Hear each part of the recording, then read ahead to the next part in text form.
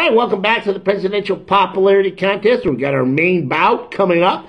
But first, let's get the results of that other Monroe Monday match between President James Monroe and President Ulysses S. Grant, where it's a loss for Monroe this time around, 21-29. Okay, let's get into tonight's match. It is the last match of Level 8. That means after this, every president in our popularity contest has faced off against 9 other presidents. These are the last 2 who've only done 8. And once that's done, it's done. Okay, who's the first contestant?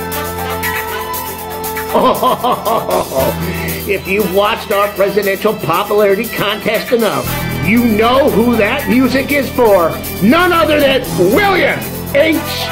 Taft. That's right. Our biggest and one of our baddest presidents is taking on a challenger. Who is it going to be?